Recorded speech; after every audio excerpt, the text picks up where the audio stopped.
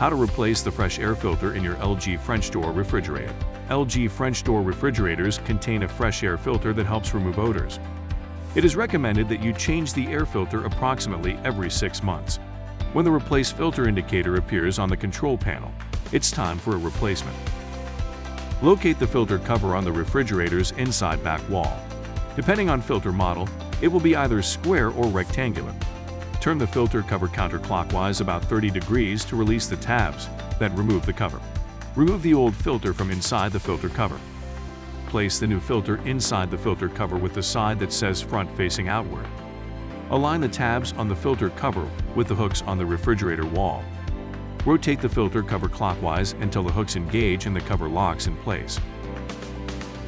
To clear the replace filter notification, press and hold the button next to the air filter indicator on the control panel for 3 to 5 seconds.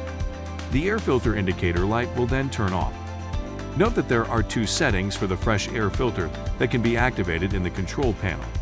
In auto mode, the filter will cycle on and off as needed. If set to power mode, the filter will cycle on and off for 4 hours before automatically switching back to auto mode. For more information, visit lg.com.